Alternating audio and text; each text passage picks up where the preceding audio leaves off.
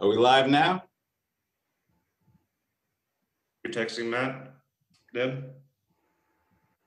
Fantastic, I'm gonna I drop just off. sent him. Okay. Okay. You're on, Mayor. Thank you very much. Welcome to our unprecedented City Commission meeting this morning. I hope you're all doing well, staying safe and staying at home. We will start the meeting with a roll call.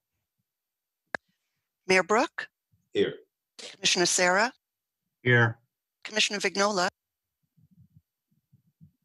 Commissioner Simmons, Here. Vice Mayor Carter, Here. Manager Babinett, Here. City Attorney Hearn. Here. Great. As is customary, we'll begin the meeting with both a moment of silence followed by the pledge. I'm going to rise. I'd invite you all to do the same.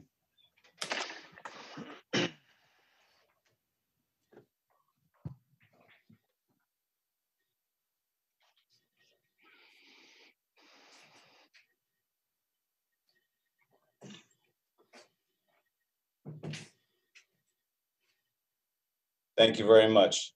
Commissioner Sarah, you are positioned beautifully. We'll let you lead us in the pledge, okay? I pledge allegiance To the flag of the United States of America and to the republic for which it stands, one nation, under God, indivisible, with liberty and and justice justice for all. Thank you very much.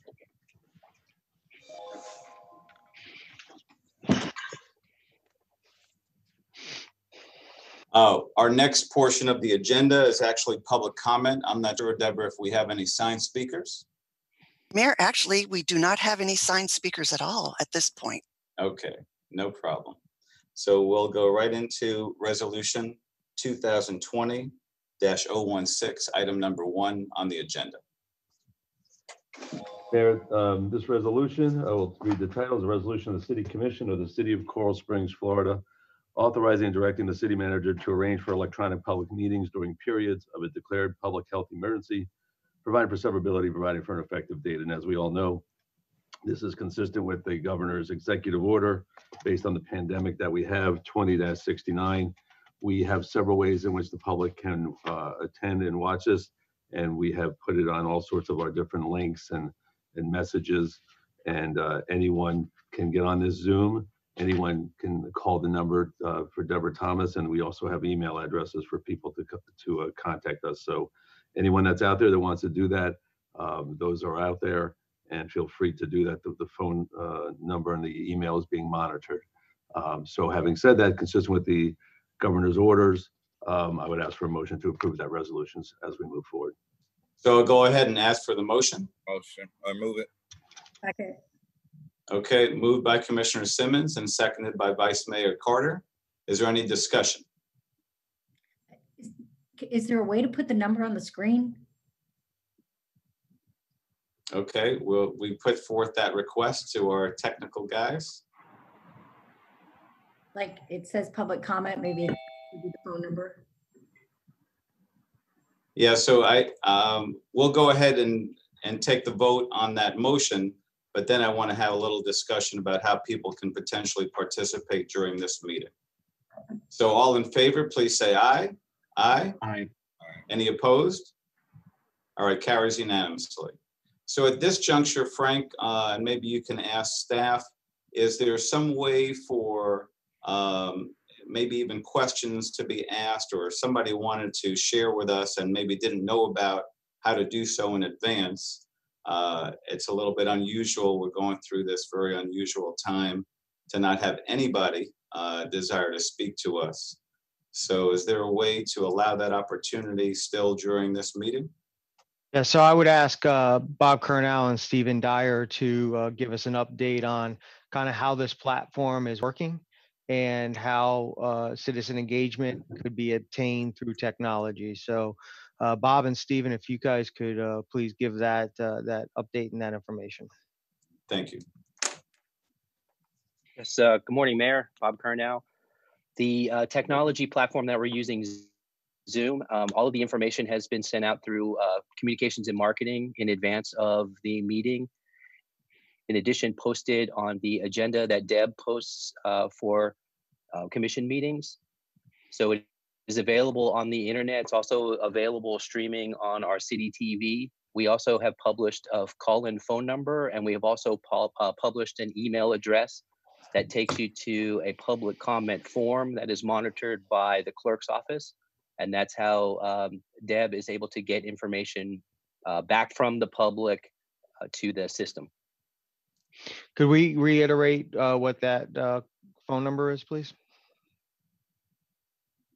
Yes, hang on one second. The number is 954-344-5900. And then Bob, you said that there was an email address as well. What is the email address that people can email to? That's www.coralsprings.org/public comment, Mayor. That's correct. So the link on our website takes you to the form for public comment that's filled out, and that captures the person's contact information as well as what they're wishing to speak about, sir. Great. All right. Any other questions about that from the commission or suggestions from the commission? And Mayor, if I may, Joy, I understand what you're looking for, maybe a banner to be put up with the call-in number. We'll work with the technical team to see if that's something we can accomplish for either this meeting or our next meeting. That'd be great. Thank you. And, you know, before we kick things off further, and I'm sure everybody will be sharing this as well, Frank, but you guys are doing an incredible job staying calm, staying informed, sharing the information, sharing a consistent message, doing everything we can through the Safer at Home order to keep people at home and keep us all safe. I don't think we can ask for anything more from you and your team. And thank you so much for your leadership during this time, Frank. We really appreciate it. Thank you, Mayor. And I will have some comments later on all of that, but I do appreciate that. Thank you. You bet. So we are now on to, actually, now we're into public hearings. The next thing on the agenda is the consent. It's resolution 2020-017, urging the release of funds. Yeah. Mayor, that's a consent item. There's only one consent item, as you know, so we could talk about it real quick since it's just one item. It's unusual for consent to be just one item. And we brought this up at our last meeting. There's money owed to us from the state. When we originally brought this up, it was $8 million. We have since received, and actually came in a couple different checks, a little over $3.6 million. So that's wonderful. And so the resolution for you to execute that I'm asking for the commission to approve recognizes that, and recognizes that we also previously received 1.9. However, we're still owed about 4.4 and change now that the item moved to about 3.6. And this is simply requesting and urging, especially during these times, that this funding is owed to us. It's sitting there, and we certainly need the funding at this time. And so this resolution would be sent up to the state. I know many of you, elected officials, including as well as the city manager, have been reaching up to the state, and that's wonderful. And this is further indicating our need to have this money. So it's simply a request to approve resolution 2020-017. Sounds very appropriate. May I entertain a motion? First. Moved by Vice Mayor. Second. Second by Commissioner Simmons. Any discussion? All in favor, please say aye. Aye. Any opposed? All right, carries unanimously. Thank you, John. Thank you. Next is ratification matters. First up is ratification of emergency order 2020-01, facilities to report compliance. Mayor, go ahead, John. Yep. What I'd like to do, Mayor, and is to take all of the emergency order ratifications, which is 3 through items 14, and just briefly walk you through each one. And just sure. Okay, that'd be great. Mr. Babinec, you have something? I'm sorry. No, I just wanted to just give an overview of these emergency orders have all been signed. And these are the orders we're currently operating under, and this is a process to ratify those orders that have been put in place under the state of emergency. Yeah, thank you. So very briefly, on March 13th is when the state of emergency was signed by the mayor, consistent with Chapter 19 of our ordinances and Florida Statutes 252, which gives emergency powers to the city manager. On March 15th, the 2020-01, which the mayor referred to, was our first emergency order that we entered into, and it was consistent with the governor's executive orders on certain facilities to report their compliance, which is adult group homes, long-term adult facilities. And there's a screening there where they have to inform us once a week that they're complying with those orders. Number 5, I'll let me see here real quick. No, that's number 3. I'm sorry. Number 4 is the this is further amending the regulations on housing for vulnerable populations. So that is tied to number 3, where we then requested that any employees or anyone is getting their temperature checked, and no one can just go into those facilities. So that further strengthened those protective measures. Item number 5, which is 2020-02, was, if we remember, especially the first few days, a huge run on our shopping centers and supermarkets. And this waived the requirement of when deliveries could be provided to our big boxes and other large supermarkets, making it 24/7 that they could bring items in. I think that was very helpful in alleviating some of the scarcity issues.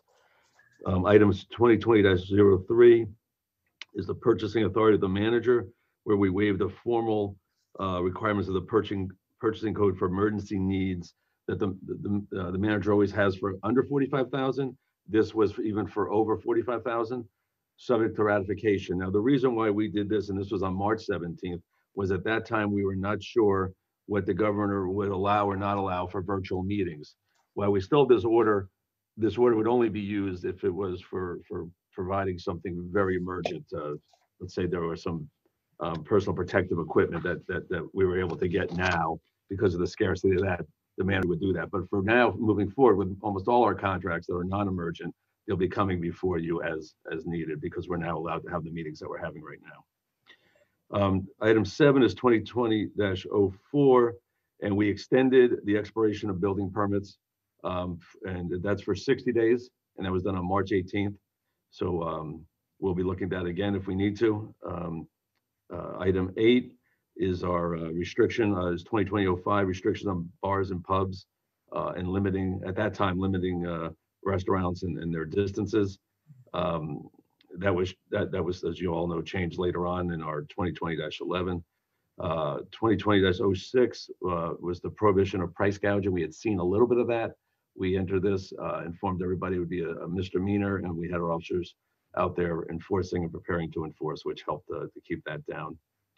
Item 2020, emergency order 2020-07, related to the special magistrate, and that all regular code hearings were canceled, and only health safety issues were being brought forward.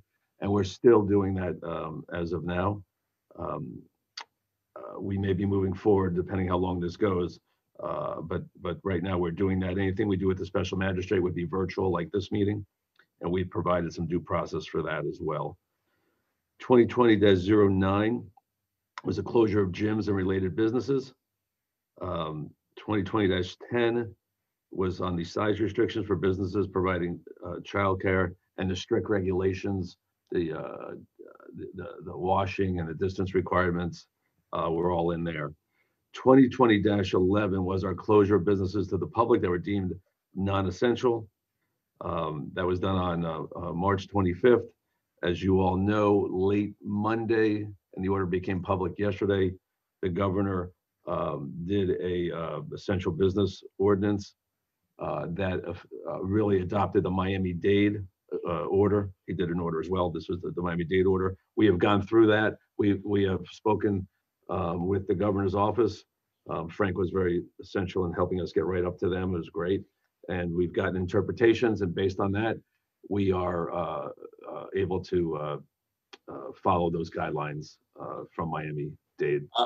John or Frank, on that note, do we have a summary somewhere of what are essential and what are non-essential businesses in our city?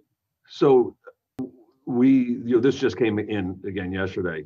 So it's pretty clear the way it lists, and we could certainly bullet point that, but it's all in there. And we are available. Andrew Dunkiel of my office is the one that's been available.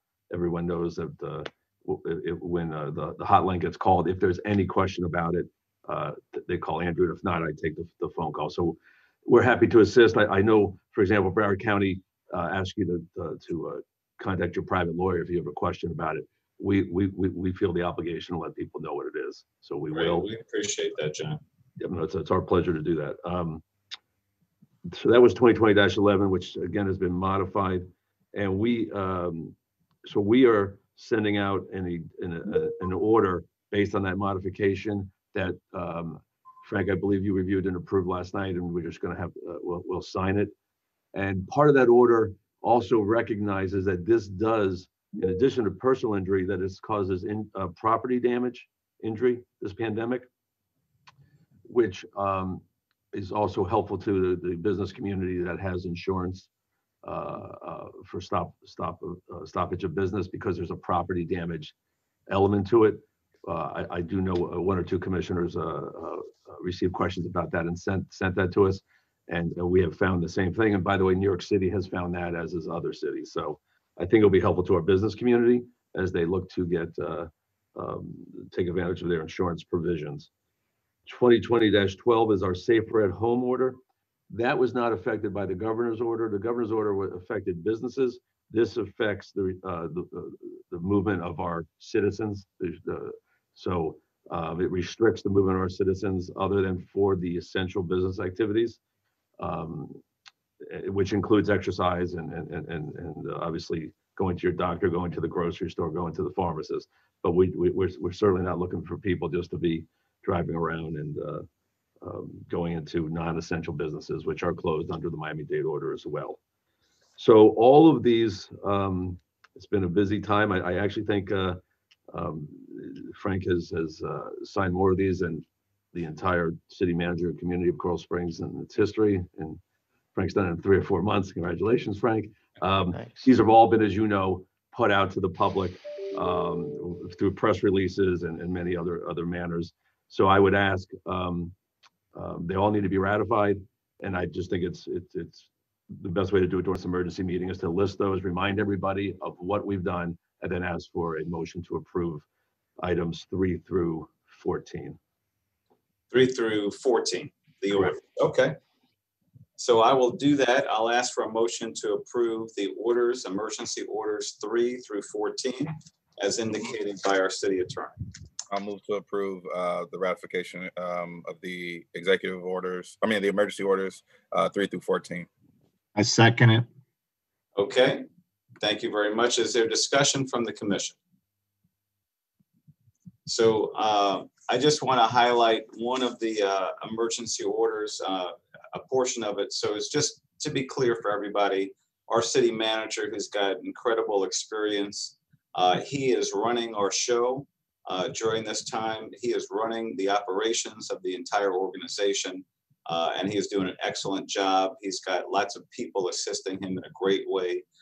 Neither the mayor nor the commission run the city at this time or any time. So I know I get a lot of calls. Oh, mayor, can you allow me to do this? Can you allow me to do that? I can allow you or disallow you to do nothing. The orders are coming from our executive, our city manager, Frank Babinek, and here today we are ratifying these orders. And in regards to purchasing, if there was something that we chose not to ratify, those contracts in accordance with 2020-03 would then immediately lead to a cessation of payment to the contractor. So every contractor that's doing business with us now through the city manager understands that it's possible we may not ratify it. I don't understand why we wouldn't ratify it. We have full faith in you, Frank. So I'm happy to put forward this motion and approve. Any further dialogue about this motion? All right, seeing none, all in favor, please say aye. Aye. Any opposed? All right, carries unanimously. Thank you very much. We are now on to ratification of the franchise agreement for towing services, item number 15. Yes, so this is these two towing companies, Emerald Transportation and Sal's, we've had for several years. They have been doing a very good job. And so everyone knows that when there's a car accident, Sample and University Drive, it's about an every other week, they switch off 24/7. We'll call them, they'll get there, they'll remove it. And so for all sorts of reasons, we need to have towing companies available 24/7. We've checked with fire and police, and they have said they have done a very good job, and therefore we're looking to enter into another contract with both of those through March 31st, 2025. This was signed by Frank because of the urgency of needing to have towing for the last couple of weeks when it would have expired. So Frank has signed it, and we're asking for ratification. Great. May I have a motion for that? So moved. All right, I heard Sean move it. Oh, moved by Commissioner Vignola. He came on. Thank you. Yes, I'll second it. All right, seconded by Commissioner Sarah. Any discussion? All in favor, please say aye. Aye. Aye. Any opposed? All right, carries unanimously. Thank you. Next, we're on to policy formation and direction, item number 16, unleaded gasoline and diesel fuel. So Mayor, this is a co-op that we enter into with other cities for all of our diesel and gasoline usage. So the pricing on it is based on a very large quantities because there's multiple cities that are buying off of this contract. We've been doing this type of purchase for our fuel for many years. I've been very successful at it, and believe it saves us a good amount of money by doing so. Our purchasing team and our finance team have been part of this co-op for several cycles of this contract, and are recommending approval of this agreement. Great. May I take a motion? Move to approve. All right, motion by Commissioner Vignola, seconded by Commissioner Simmons. Any discussion? All in favor, please say aye. Aye. Aye. Any opposed? All right, carries unanimously.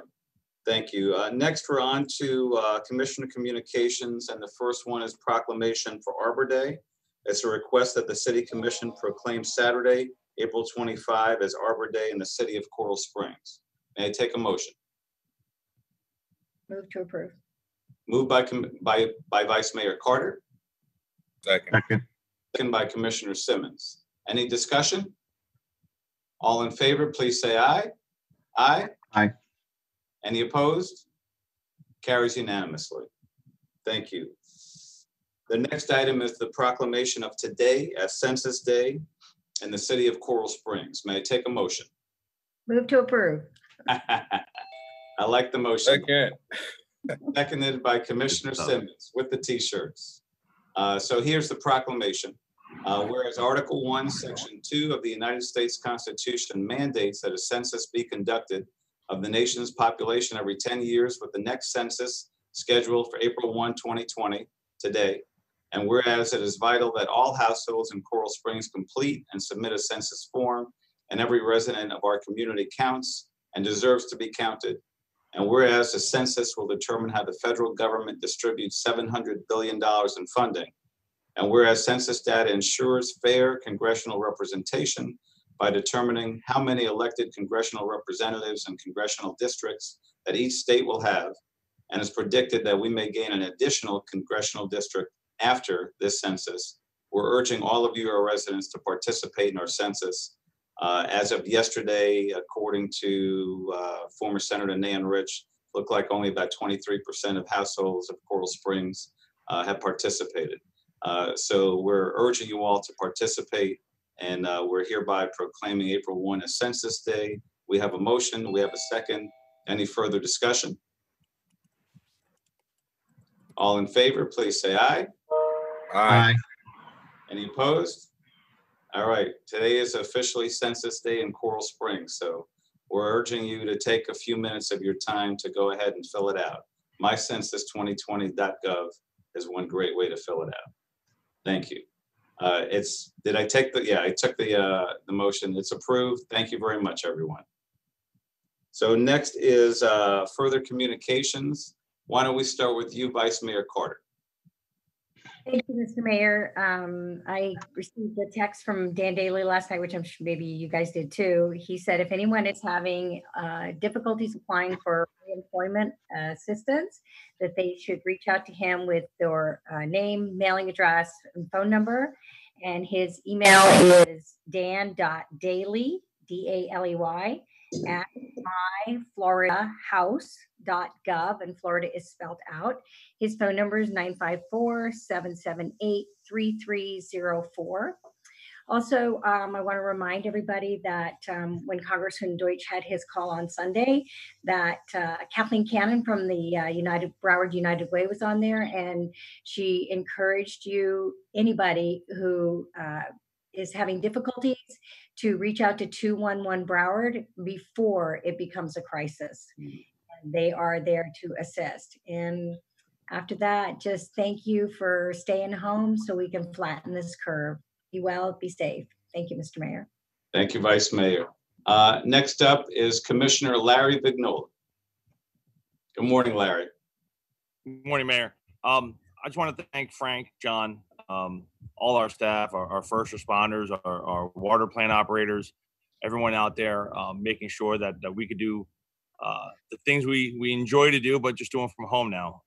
But to know that so many dedicated employees out there caring for our community, making sure that we're able to enjoy life from home.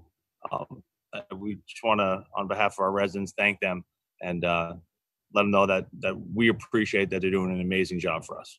And that's all I have, Mr. Mayor. All right, thank you very much. Commissioner Simmons. Thank you, Mr. Mayor. I hope everyone's doing well. Before I begin, I just want to say thank you to, I know Jared Smith was on here earlier, but Dr. Lai, I want to say thank you for being on with us today. I know your hands are super busy. Yeah, and I do have a quick question for either one of you. I just curious, how are you all doing with your PPEs and stuff? How are you guys doing right now? Because obviously, you know, most people are home now, and so they're looking at the news and they're seeing all the horror stories out of New York, and you know, more of the more popular, I won't say popular, but the bigger cities where it seems to be kind of the epicenter in the States. So how are you all doing with your, you know, equipment, and how are the nurses and doctors and everyone doing? Yeah, hi, good morning. This is Jared Smith, and I am here virtually with Dr. Lai. We are doing fine with our PPE. We have a 3-month supply on hand, and we're expecting another larger shipment here. We are following the CDC guidelines that are out there, so we are following droplet precautions, and any individual nurses or staff or caregivers that are in a potential positive patient's room or a positive patient's room, they're going to follow the CDC guidelines that we have. So right now we're in good shape, but we are definitely looking for additional supply resources with our procurement team. So we're tracking that daily. Okay. Yes, good morning, Commissioner Simmons and everyone else. But yes, we are also, you know, employing our conservatory strategies. And basically, you know, with our N95 masks, we are able to kind of, you know, cycle the use of them, because they say like in 3-4 days in the paper bag, in the heat, you know, the viruses, bacteria usually kind of die off. So we are kind of being very cautious and you know, conservatory, because we just don't know like how bad the surge will get, how long it will last, and how long our supplies will last. So we're just kind of taking it, you know, as conservational as we can. Great, thank you. You know, and so I do want to say, you know, thank you to all of the healthcare professionals. You know, I know words, you know, aren't always everything, but I do want to say thank you for what you all are doing, you know, sacrificing, you know, your own health for providing care and treatment for others. You know, and even, you know, you hear about, you know, healthcare professionals not going home or, you know, sleeping away from their family to kind of make sure that they keep their loved ones protected. And so I always want to make sure that I keep those folks in our thoughts and our prayers and anything that we do, because these are, people out here that, didn't expect this. Maybe, they wanted to take care of people and they wanted to help people, but they never expected to be battling a historic, virus, a global pandemic. So we want to make sure we keep that positive energy towards them. I also want to say thank you, of course, to the staff. You guys have been very responsive. It's a very difficult situation. Everything, we're still working out kinks, still trying to transition to this online, platform. And, and so I know that it's come with its challenges, but you all are doing a fantastic job and making other cities very jealous. And then to the residents, I want to say thank you. I know that, it's kind of difficult to adjust with us by participating in our commission meetings, but a lot of you have been doing an excellent job of texting us, messaging us. However you interact with us, you have been contacting us consistently and just kind of being our eyes and ears on the ground as well, and helping us be better during this time period. And so we're very appreciative of you all continuing to be watchful and helping us, provide a better service to you, to the city, and to your families. And so continue to reach out to us. Some of you have been all times of the day. I think that's the most fascinating thing about this, is that we're all going through this all at one time. And so we're all working together. And, I want us to continue to make those small sacrifices and continue to be a little uncomfortable so that we can get through this, as quickly and as efficiently as possible. And while we don't want to rush the process, I know there's, a lot of people are antsy. We don't want to rush the process. We want to make sure this is completely clear before we return back to our normal activities so that we can, move past this. And so I just want to say thank you to the residents. And the last thing I want to say is that today is April 1st. And there are people who, for one reason or another, are going to have to make a lot of phone calls to their landlords, to either utility providers or anyone like that, because of the fact that, we've been piecemealing responses to this throughout the state. And so there are going to be folks out there, hard-working people who, in any other circumstance, would pay their bills. They would make sure all this stuff is taken care of, but they no longer can because there are people losing their jobs. Last week, unemployment numbers were at 3.3 million. I'm sure it's much higher now. We're even having troubles with our unemployment website, as Vice Mayor Carter had given you Representative Dan Daly's information. And so there are going to be a lot of people hurting and struggling. And so, I've been working with State Representative Chevron Jones, State Representative Anna Escamani, Senator Oscar Brannan, and a few other people, and working and trying to get the governor to issue a moratorium on, rent payments and things of that nature.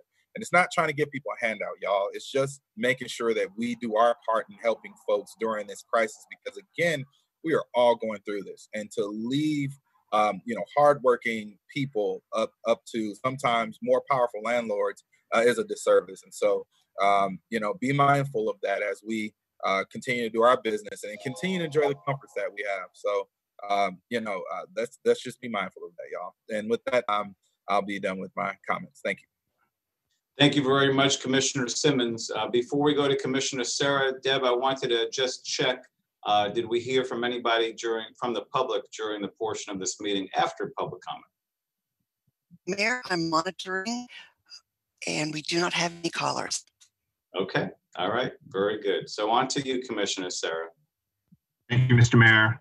As many of you know, I'm a pretty private person, but COVID-19 really has my mind and my heart racing in a lot of different ways, because at least in my opinion, this might be the most defining moment and event in my lifetime.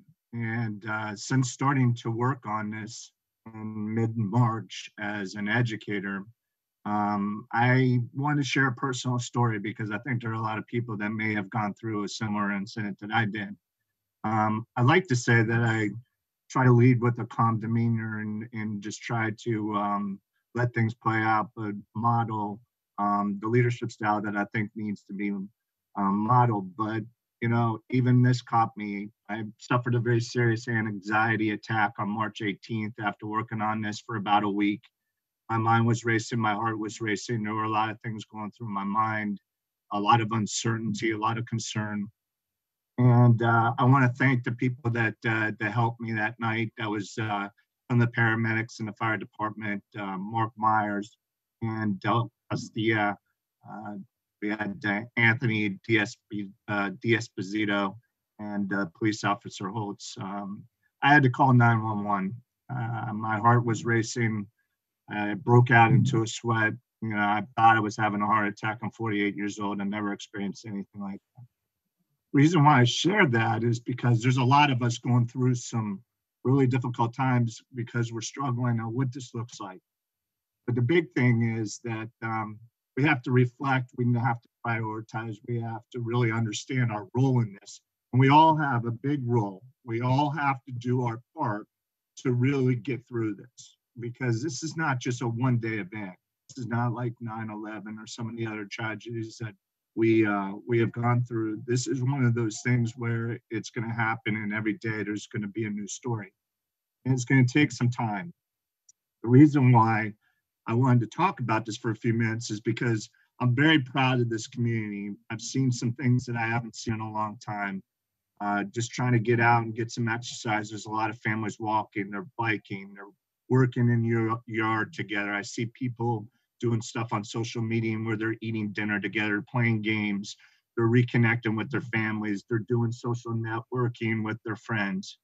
It really prioritizes and makes us reflect on what's going on in our life. And this is an opportunity for us to stay calm instead of getting excited, to help each other instead of turning an eye, to give instead of being selfish and hoarding, which we've talked about with some of the supplies, but more importantly, to love and support each other instead of having, our differences and even, I hate to say it, but even for some of us, some hatred towards others.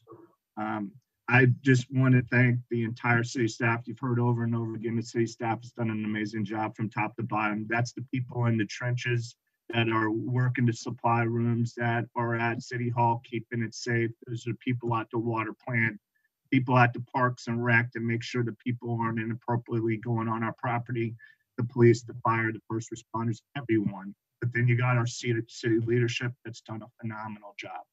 I mean, I've been incredibly impressed by not only the people that are in each of the departments, but even our top leadership. But it goes beyond that. We got our medical doctors, our nurses, our paramedics, the people that are in the trenches, that are in the hospitals, CEOs that we have.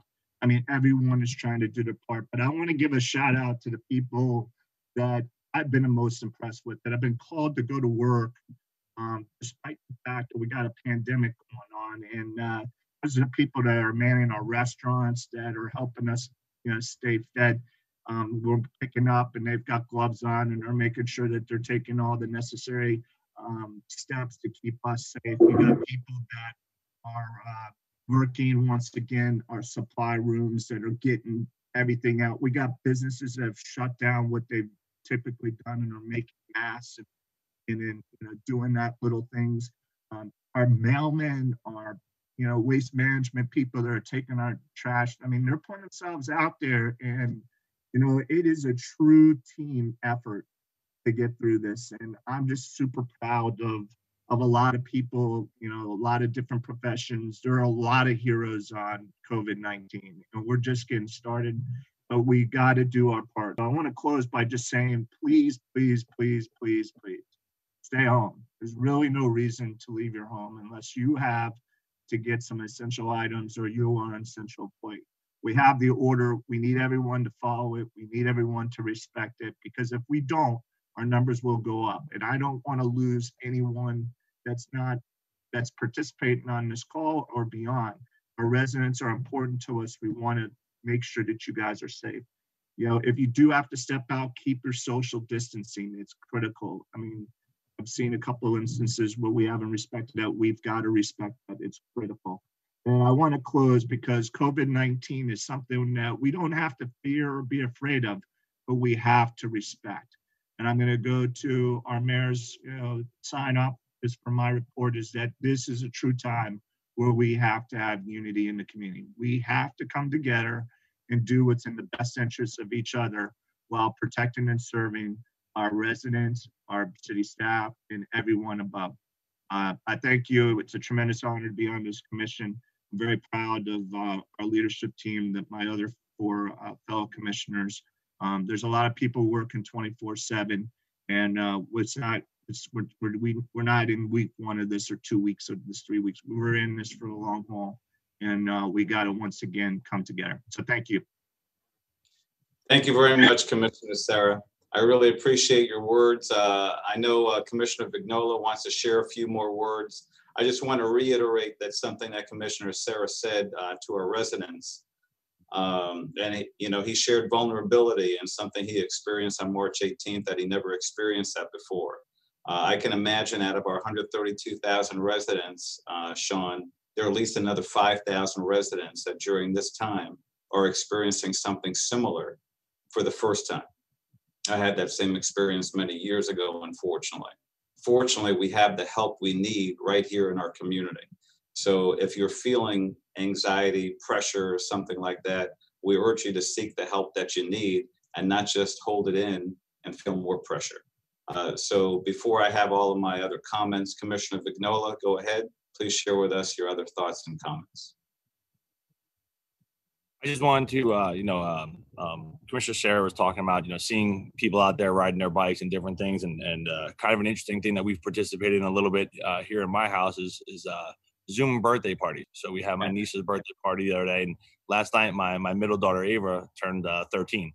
So we had a couple Zoom birthday parties with all the different families, and if you can imagine, we tried out with the Cuban side of the family first to cut the audio down, and then when we went to the Italian side, it all crashed anyway. But wanted to wish my daughter a happy birthday, and then my wife also has a birthday coming up, and that's kind of been tradition since I've been on this commission, is to wish everyone a happy birthday around that time. And even in these times, we still got to celebrate all the wonderful things that we are fortunate enough to have. So, and thank you very much, Mr. Mayor. Thank you. So on that note, I'll be celebrating my birthday this Friday. Part of my celebration will be with residents. If you need me, I'll be available on my cell phone between 3 and 4:30. My number is 954-494-9872. And I'm actually going to have office hours by telephone every Friday in April between 3 and 4:30. You can coordinate through Luam here at City Hall. You can text me directly as well. One of the things I started, aside from my role as mayor, I started last March. It's called the Mental Wellness Networking Alliance, and I do with many, many people here in the community. We probably have had over 150 people involved, maybe at least 30 mental health professionals. We're continuing our meeting every first Wednesday of the month. We're now doing it virtually. Our first effort will be tonight at 6 p.m. So you can look at Facebook. The page is called Mental Wellness Networking Alliance. You can look at my personal Facebook page, Scott Jonathan Brook. You can text me about it. What we're talking about tonight is how we're going to get through and beyond this pandemic mentally, socially, and focus on mental wellness. So, there are a lot of things that a lot of people are doing in the community to cooperate and collaborate with our Safer at Home order, and having fun and staying safe. And that includes some families biking. I see many people walking in the neighborhood, saying hello to one another from more than 6 feet away. And one of the reasons, thank God, and thank our city, that our crime rate is flat at this time is we're having a lot of cooperation and collaboration from our citizens. People have asked, does the city have a curfew? And I recognize, no, we don't have a curfew, but with the Safer at Home order, there's no reason for about 95%, maybe a little bit more, to be out after 9 p.m. So remember, in the Safer at Home order, it's okay to go to an essential job. It's okay to grab takeout from a restaurant. It's okay to go to your pharmacy, to the supermarket for essential needs. But it's not okay to just go visit a friend and say hello and hang out, because if they're not in your neighborhood, you're going out for some other reason. So one of the reasons we have, I think, the sense of calm that I feel and sense throughout our city is a lot of cooperation from residents, and it comes from the top. It comes from you, Frank. Frank, your leadership style, your calmness, your demeanor, you're focused on solutions, on facts, as well as your top team. I'm speaking on behalf of the whole commission, probably the whole city. Frank, we couldn't be in the hands of a better leader than we are with you. You're amazing, Frank, and so is your team. Alex Falcone, you're doing an incredible job. Dr. Antebi, Lynn, in charge of marketing and making sure we have a consistent message that's helpful for us to have unity in the community. My team, our colleagues, Vice Mayor, Commissioner Vignola, Commissioner Sarah, Commissioner Simmons, you're doing an incredible job being in touch with people, sharing, none of us are scaring. So it's an honor to work with everybody on the team. And it's an honor to be here and see the custodial staff, just wiping things down here at City Hall. And, we're wearing the mask when we're here at City Hall. So from, the top to every resident, I see a lot of collaboration and cooperation. So I just want to thank everybody. A few more things. I want to reiterate a couple of things that other commissioners have said. One, Vice Mayor Carter talked about how you can get a hold of our state representative. So again, that's Dan Daly. It's dan.daly, D-A-L-E-Y, at myfloridahouse.gov. Another important number that we've been sharing for COVID testing information. And by calling this number, you're able to get information of whether you might need to be tested and where the testing centers might be. And that's 866-779-6121. And I want to make sure it's actually, let me just double check on that it's 6121. And while I'm looking, does any other commissioner have any other comments? I have one, Mr. Mayor. Go right ahead. Again, this question is for Dr. Lai and Mr. Smith. I was thinking about this. There have been starting to come more reports coming out saying that the CDC is recommending, or they're just trying to figure out if they should recommend that people generally wear the mask now. Is that, can you speak to that a little bit? Like, because before it was don't wear the mask unless you're sick or you have symptoms, but now it's looking like they're trying to say everyone should wear it now when they're out in public. So, Dr. Lai, Frank, do you want to share first? Yeah, and then Dr. Lai and Jared can jump in. I was looking at that last night, Commissioner Simmons, and the one thing I will tell you is wearing a mask doesn't hurt as long as you don't drop your guard. And that's the biggest concern that's out there is that people, we don't want people to think just because they have a mask on, they're now fully protected.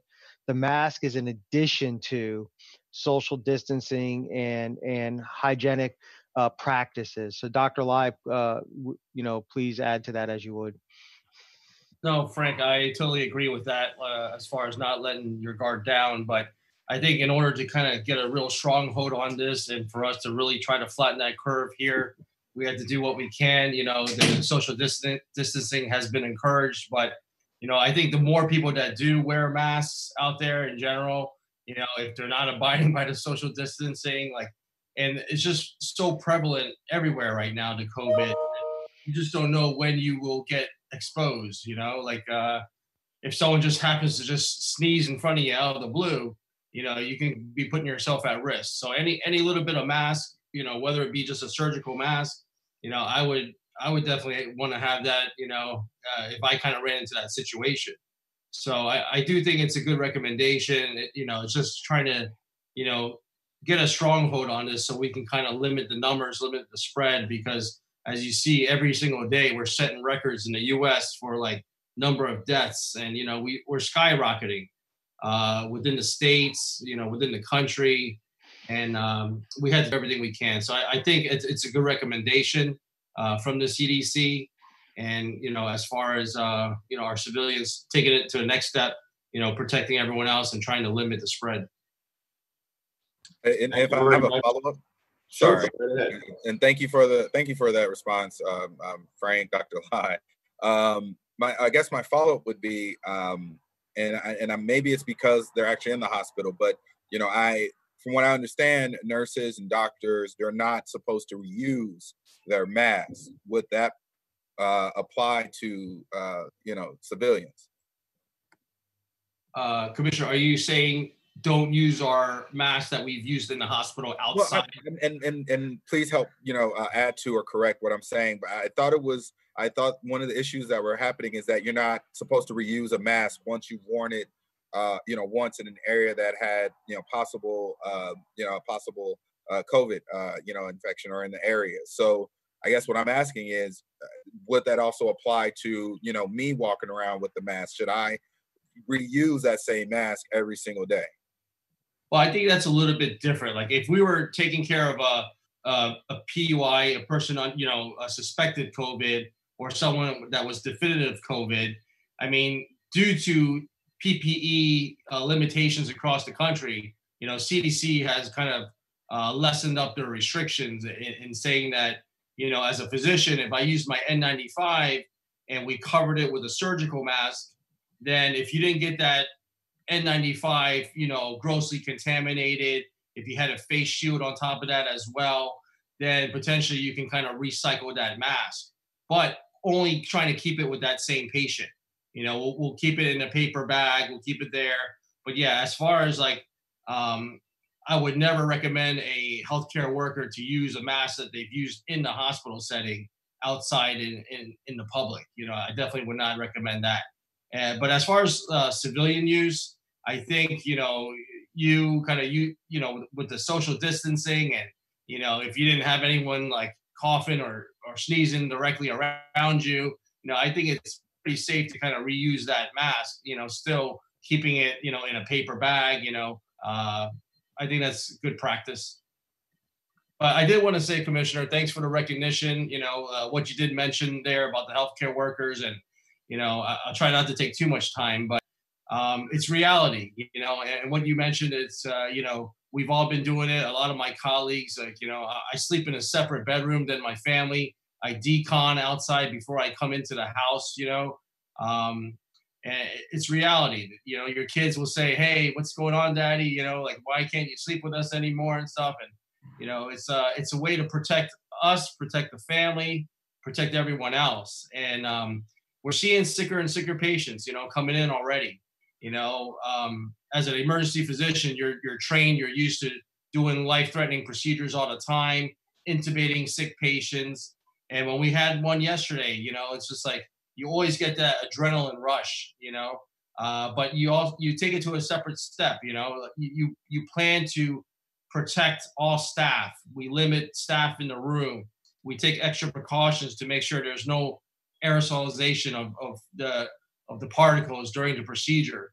So everything went very smooth. We have good plans in place, and I just feel like it's our job to protect the staff and protect our patients. But it kind of hits you hard with this COVID. Like you said, we don't fear it. It gives me a big adrenaline rush like anything else, but it hits you hard when the patient in the last few minutes is looking you straight in the eye and saying, am I gonna die? I feel like I'm gonna die. That just I can imagine all my other counterparts across the country when we're getting these sick COVID patients, and they can't breathe, and we're trying to do everything we can, and you're probably the last one that's going to be talking to them. So we try to do what we can, and sorry to take so much time, but just trying to give you a glimpse of like our reality. Well, thank you for sharing. I mean, these are the stories that we need to hear. And for you to be so open and to share that, you have no idea how incredible and how appreciative we all are to hear that, from a point of view. I mean, most of us on this call, we just get to sit and watch the stuff on TV, but to actually hear it, and this is right, in our city. Thank you. Really, thank you for sharing. Agreed, Commissioner. So I do have a couple of questions for staff. I was on a call with many other mayors across the nation, and Greg Fisher out of Louisville talked about them doing a fundraiser within 5 days. They had raised $5.5 million for different needs in their community. And I believe we're working on something along those lines. Frank, are you able to share at all if we are where we are with potentially doing something along those lines? Mayor, if I could, I have a brief that I'd like to go through with the commission and the community, and we'll hit on some of that. Alex, Lynn, John, and our chiefs are going to share in that brief, along with Jarrett and Dr. Lai if they have anything to add. But if I could go through that brief, we'll hit on some of that, and then that might actually spark some other questions for the commission as well. Great. And then I'll just ask the one other question. We'll come back over to commissioner comments. I know I have at least two more. One is, the other one, Frank, is are we able to potentially designate one person, potentially two, to help our small business owners in town through this crisis? And now I'll turn it over to you, Frank. Yeah, and I'll answer that question, and then Christy, if she wants to add anything after the brief, she can as well. But we talked about this yesterday.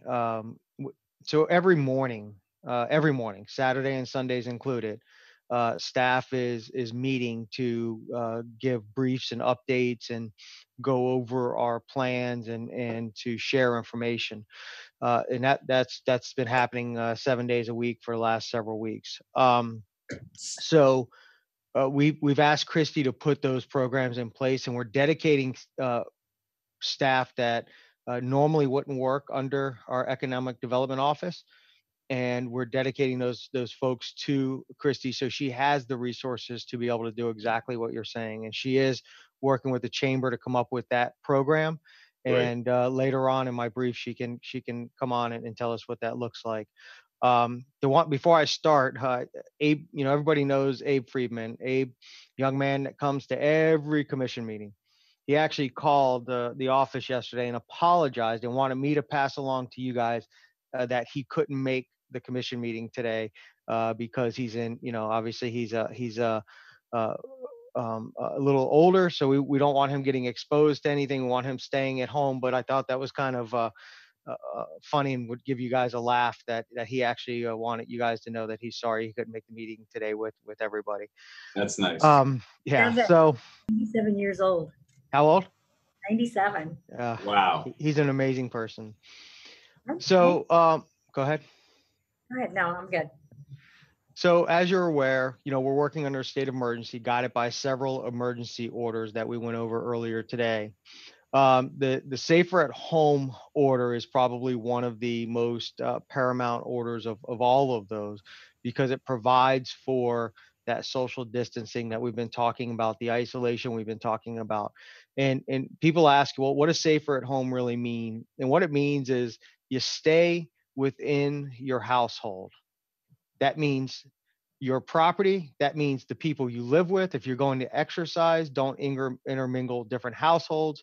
You're staying within your household unit, and you're not exposing from household to household. The level of cooperation and caring in our community has been extremely impressive. The way the community has been handling this unprecedented crisis is I'm very proud of our community. For the most part, we've been doing everything that we should be doing, and our community is doing everything they should be doing, and together we have to work through this. So I'd like to really say thank you to our community and keep up the great work.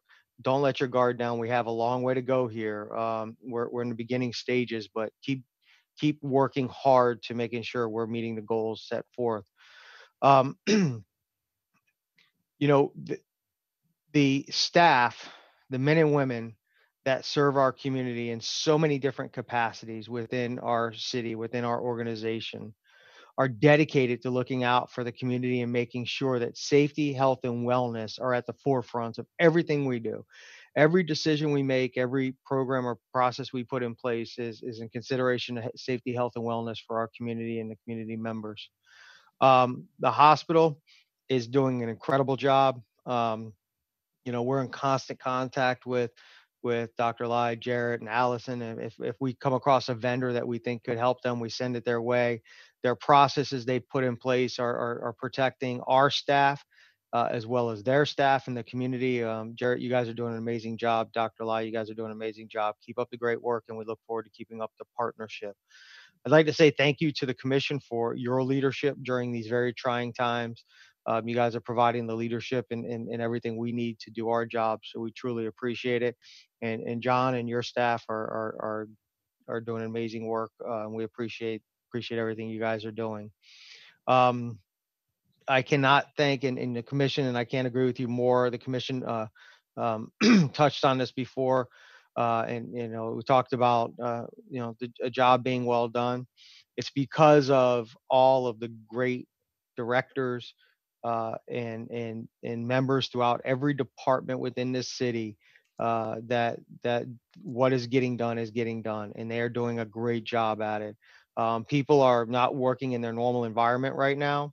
They're being reassigned to things they normally wouldn't do. And I have to tell you, our staff is stepping up to the plate and just doing a tremendous job. And I'm very, very proud of all of them. As the governor stated, 60% of the cases that we're dealing with right now are in South Florida, mostly being in Miami-Dade and Broward. The numbers are still on the rise, like Dr. Lai said. The curve is still heading straight up. And we expect these numbers to peak in South Florida sometime in the beginning to middle of May. We need to remember that we have a ways to go. We need to remain vigilant. We need to remain diligent in keeping the number of cases as low as possible. Dr. Lai shared with us how, the pain that some of these patients go through when they come in. And if we can keep one person from having to go through that, one family from having to go to that, all the sacrifices we're making are well worth it. The sacrifices you are making will make a difference, are making a difference. Without these measures, our current cases and future cases would be much higher.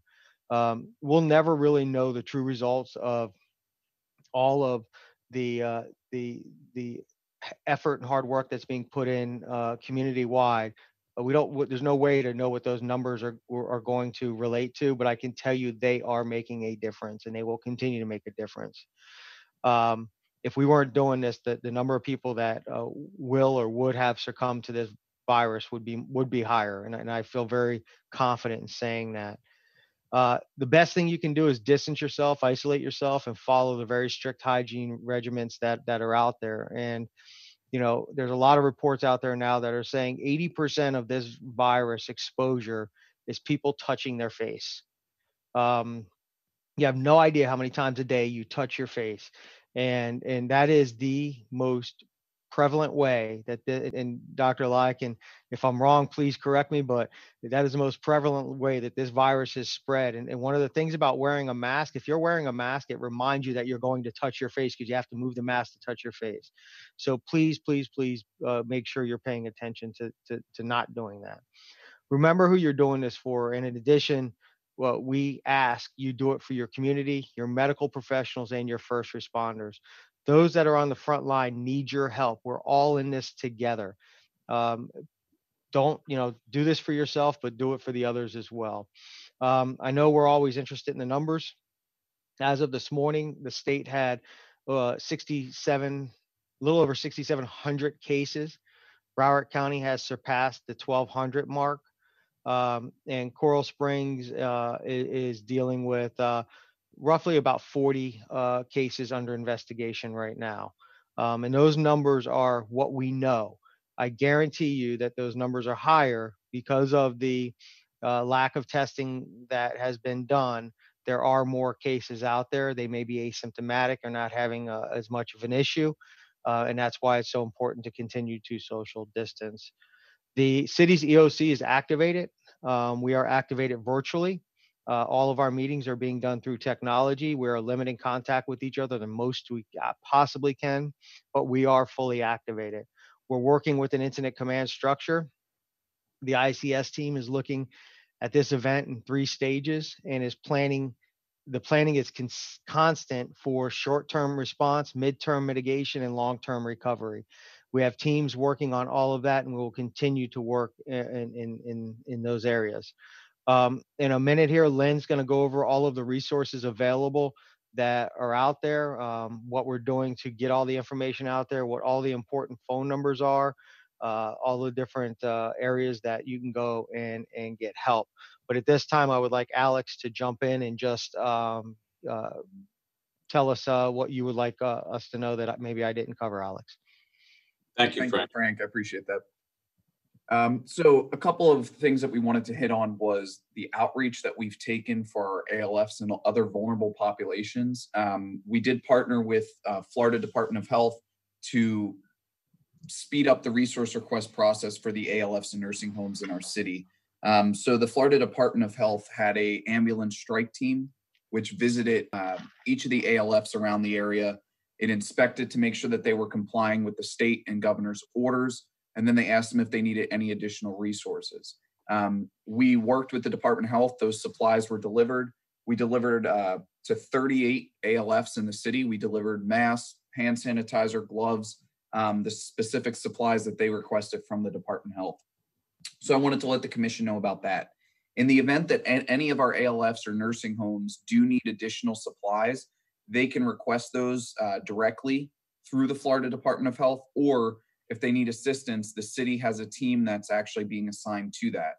So any of those ALFs or nursing homes can email csfd@carlsprings.org, CSFD as in the Carl Springs Fire Department at carlsprings.org, and we will have staff assist them with getting additional supplies if needed. And with that, we ask that you let us know if you need help ahead of time, not when it's an emergency and you've run out. We're seeing, a couple week delivery time for most of these supplies. So, we need to know upfront a couple weeks out if a facility is going to run out of supplies. And then to hit on that, the Department of Health has been operating ambulance strike teams to look at these facilities. They also have epidemiologists and investigators out. What they're trying to do is identify clusters of cases. They're trying to investigate how this is spreading, so that we can better respond to it and we can prevent further spread of the disease. So we're continuing to work with them on that. Our leadership physically met with a lot of our senior communities. We met with the leadership at Park Summit, St. Andrews Towers, Country Club Towers, to provide them with additional guidance and try to support them. So if there are any communities in our city that would like additional support, direction, guidance, we're here to help with that, and we'll continue to focus on that.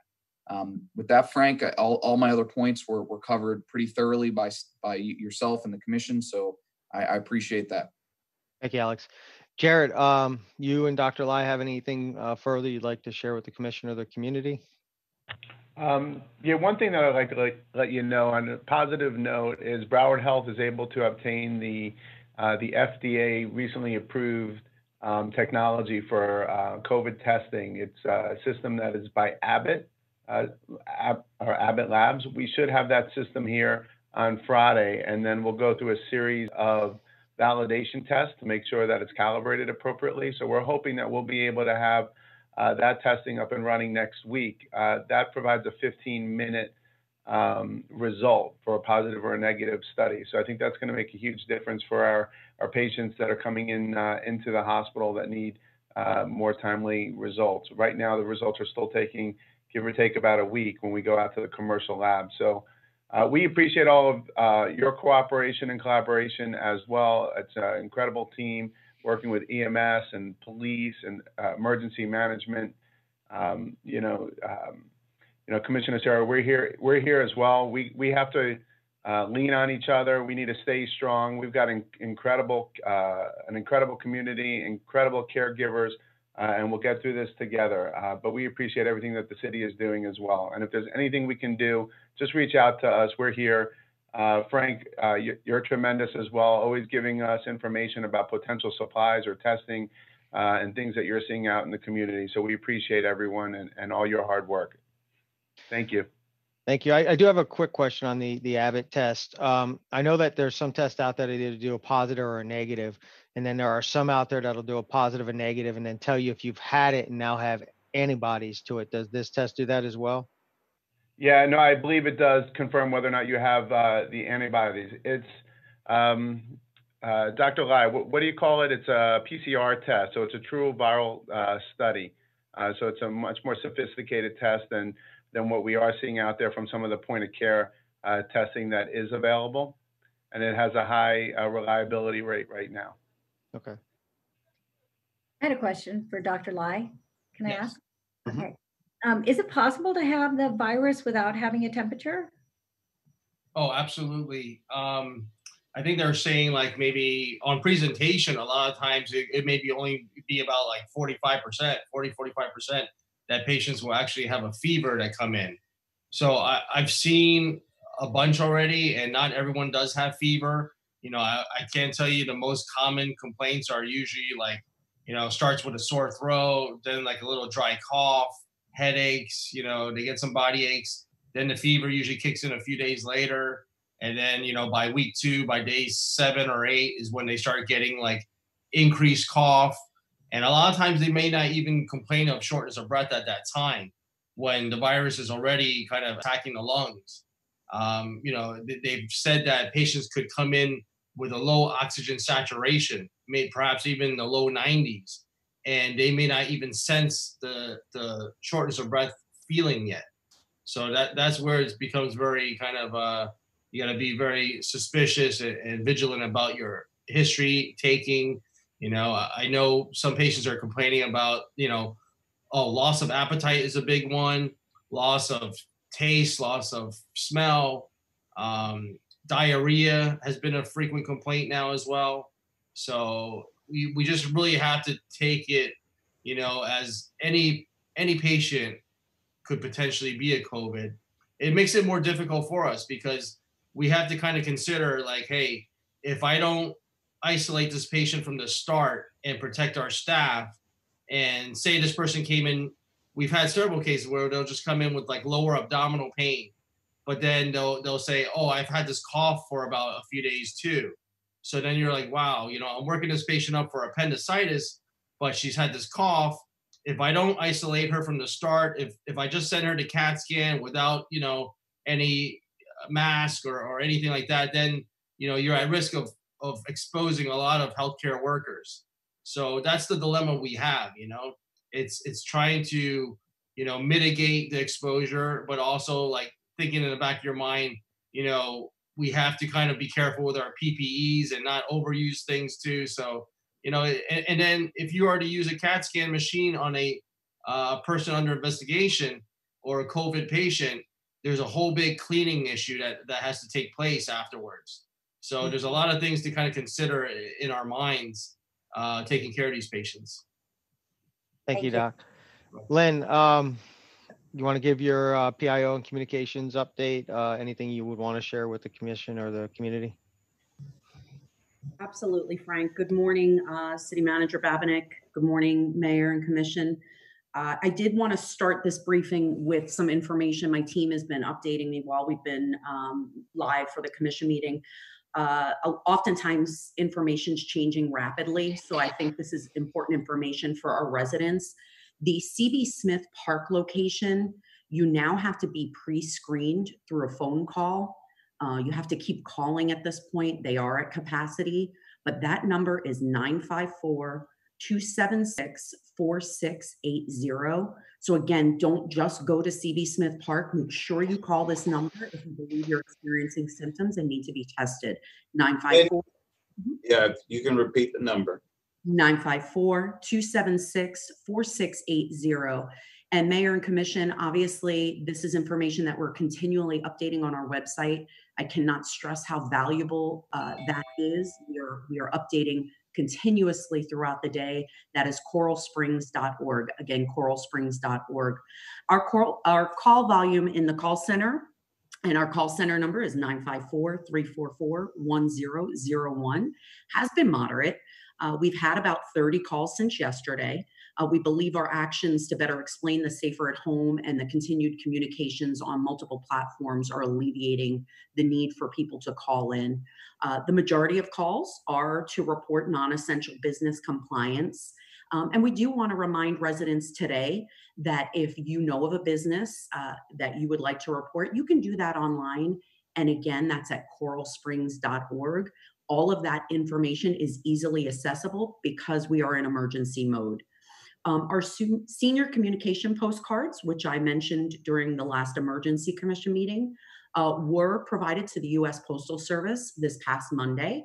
They should be arriving in the mailboxes of our residents 60 and older by the end of this week. We continue to provide a daily recorded message on our senior VIP line. That number is 954-345-5001. The purpose of that phone call and the purpose of that message and that recorded line is specifically to provide those, we talked about Abe Friedman earlier, people who might not use technology but would like to know the updates of what is taking place daily in the city of Coral Springs. We continue to update that every morning at 9 a.m. Most important for seniors, we've shared valuable information about the Aging and Disability Resource Center of Broward and their ability to provide frozen meals in 2-week supplies to the senior community. The number to register for that is 954-752-7244, and that is at extension 125. I just remind residents who are in our senior community, be patient. You will have to take a brief questionnaire, and it does take up to 2 to 3 days to start receiving your meals. We have updated senior hours for shopping on our website and included information about how to register for delivery services. Our goal is for families and neighbors to assist in setting up delivery for seniors and the homebound so they do not need to leave home. While the PIO communications section of the ICS structure is in place, we are working on new creative solutions to communicate, and we will be rolling out new information towards the end of the week. Today, we're excited to push out our census video in honor of Census Day on our main city page. We'll be posting our first Reading with an SRO video on the police page, and we'll be hosting a Facebook gardening segment on Play Coral Springs. We are providing important reminders throughout the week, like household hazardous waste collection updates. It's important for residents to know we are no longer collecting hazardous waste at the transfer station. The station remains open for non-hazardous waste Saturdays from 8 a.m. to 5 p.m. and Sundays from 12 to 5 p.m. I want to remind our residents, especially our business community, the business hotline is 954-344-5772. And if you believe you have symptoms or you have questions regarding the COVID-19 virus, I ask that you call 954-357-9500 and reserve our non-emergency number for police and fire communications. That's all I have now, City Manager. Thank you, Lynn. And then, Mayor, the last update I would ask for is see if Chief Perry can just give us an update on from his perspective and what the community can do to help our police department achieve their goal of keeping our community safe out there. Thank you. And thank you very much, Lynn. That was very informative. Okay, good morning, all. From the police department's perspective, our city, like most around us, are experiencing a drop in crime, which is good, and that's typical of situations like this. I do want to tell you that I have noticed, since our roads are less congested and we have less traffic out there, that speeding is starting to be a little bit of an issue. People don't have vehicles obstructing their way, and I know they're going a little fast, and I am concerned that that will lead to a rise in accidents and serious injuries. And the goal of this is for everybody to come out safe and secure, not just of the pandemic that's going on, but everything else around us. So please watch what you're doing. I want everybody to understand that our staffing levels are fine. We are out there. We will take action when we see violations. So please help us, help you and help us keep the community safe. We would encourage everybody to adhere to the Safer at Home policies. They are the best policies. If you don't need to be out, please stay home. There's no need for you to go out and put your health or your family's health at risk. So, please adhere to those and only go out when absolutely necessary. I would like to commend the cooperation between all the departments. Everybody in senior staff has been fantastic. Emergency management, obviously us working with the fire department, and our partners over at the hospital have been tremendous. I haven't had or heard of any negative experiences. We're all in this together, and we're all working together towards the same goal. So I'm very pleased with the way that's going.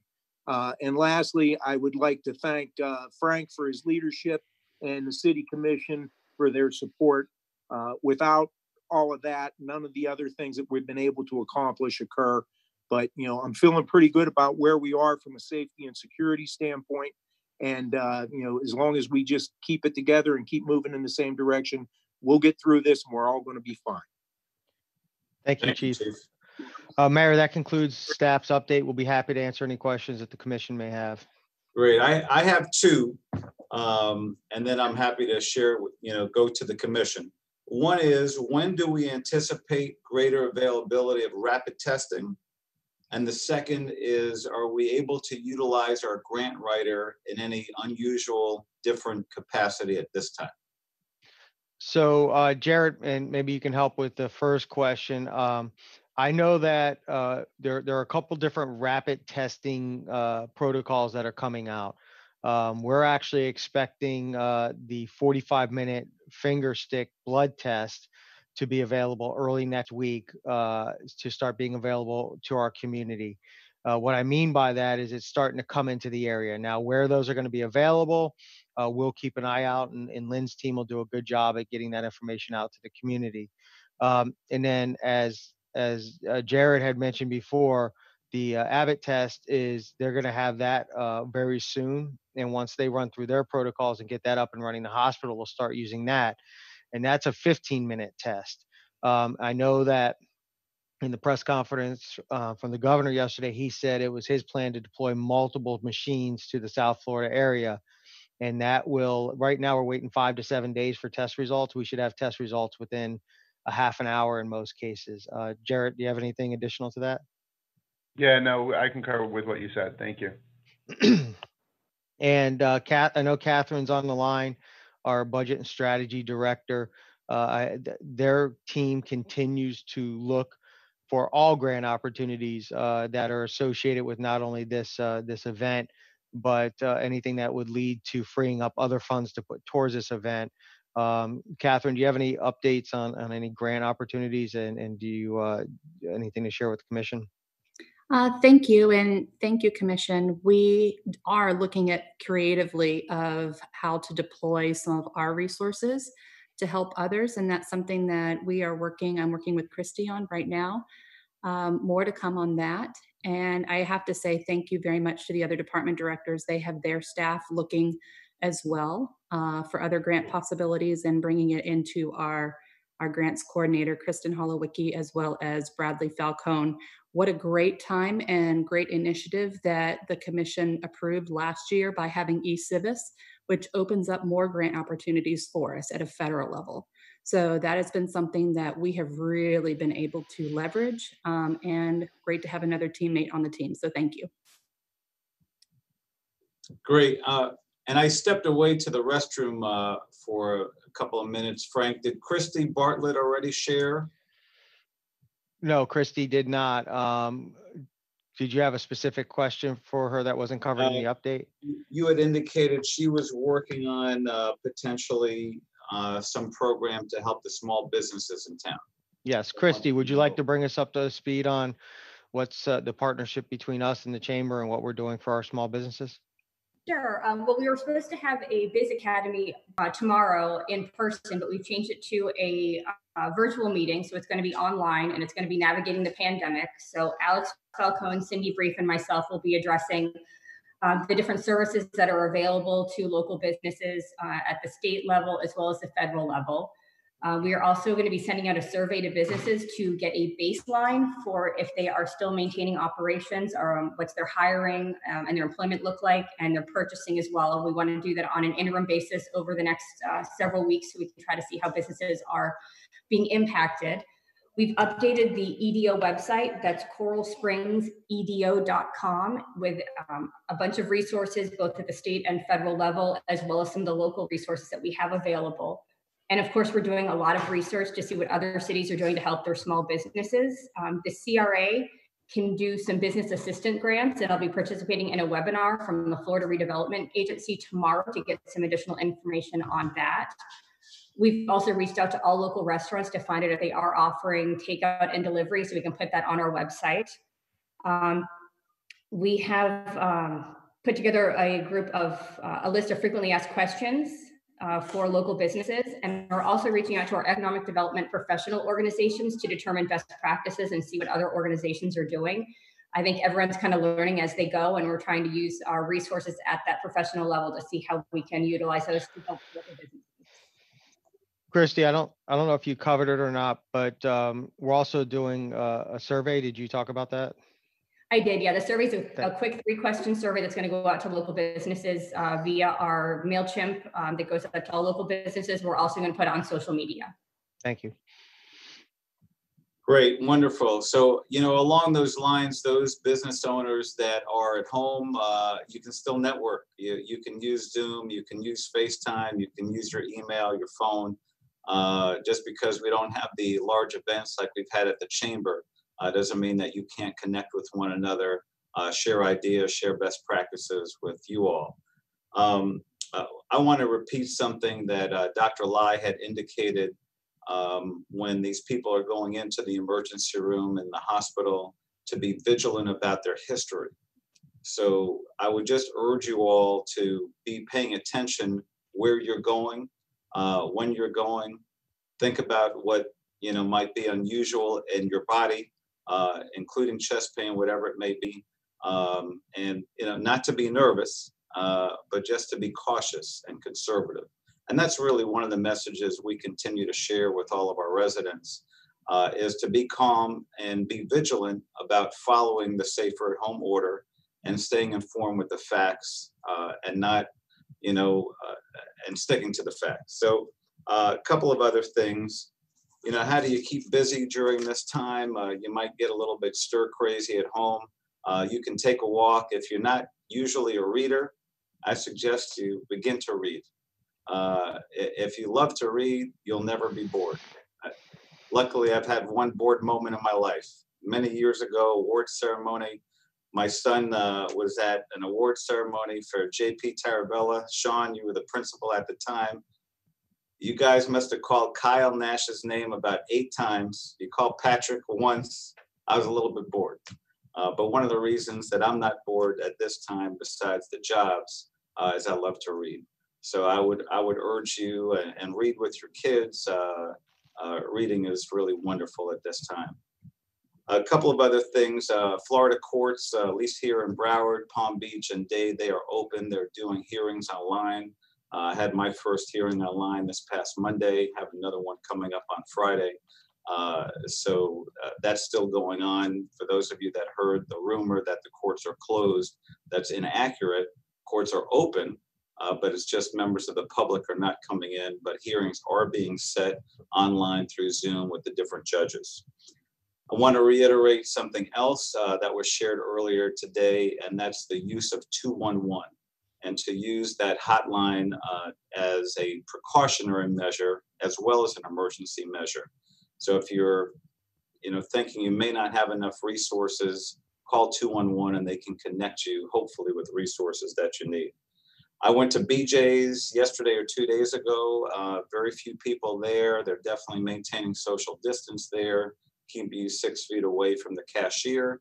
And they had poultry, they had meat, they had milk, and didn't have any toilet paper. But most of these goods are there. And if you're at one of these stores and there are however many rolls of paper towels, take what you need. I would suggest for the next week and continue not to hoard.